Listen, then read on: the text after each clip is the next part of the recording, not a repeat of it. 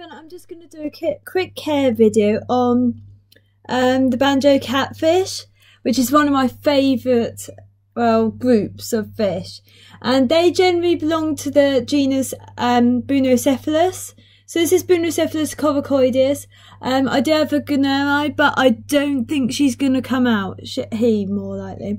I have at least one female in the group, 4 of this species, the coracoideus, and 1 gunnerei. There's many others, and they all get sold as Banjo Catfish, usually as Bunocephalus coracoideus. So they all come from South America and belong to the family Aspiridinidae, which includes the eel-tailed Banjo Catfish, but that's from another subfamily to the Bunocephalus. And these guys only get to a maximum of 15 centimetre standard length, where gunnerei about 12 centimetre standard length, whereas the Platystaticus eel-tailed banjo gets to a whopping 30 centimetre standard length, and there's different care requirements altogether.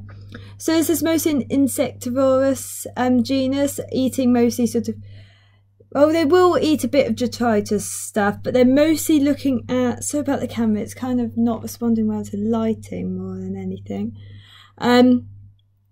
So they eat sort of insects, larvae there along the bottom of the river. They are soft water, but they can go up to 8 pH, so they're not particularly that fussy. So they got sandy substrate and places to hide, so they will really benefit from this. Also, that's my clownpet panicus because just got moved. What else? Their temperature range isn't fussy at all. They can go down to 21 degrees, but I wouldn't keep them down that low long term. And maximum of about 27.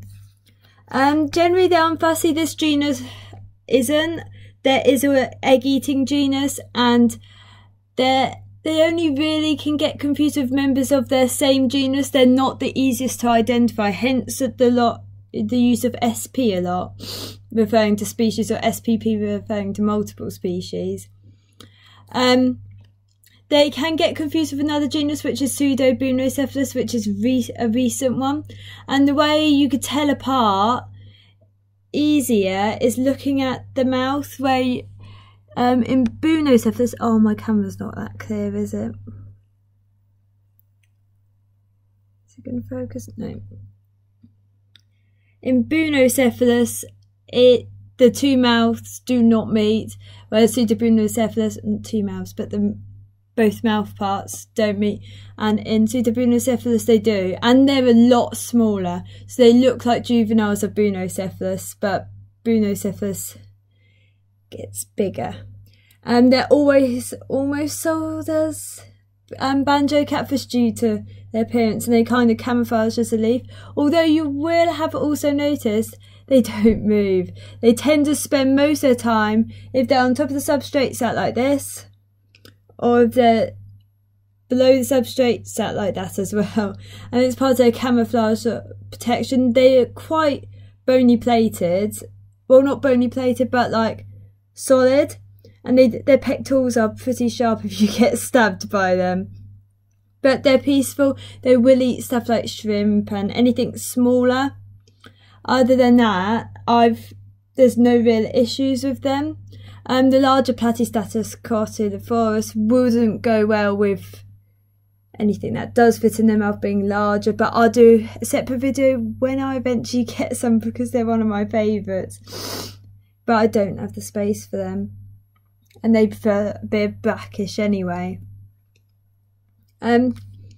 But they're hardy. They're not too popular really, just because they don't do anything, and they're not closely related to the Plex loricardiae at all, even though they do look similar.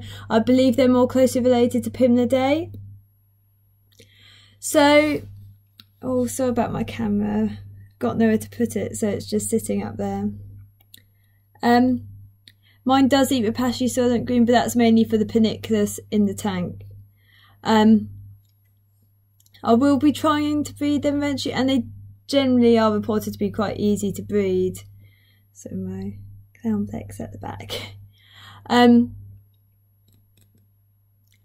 any questions, I can answer them generally on the species. I do have 5 in the genus in here, but where they are, God knows, really half the time.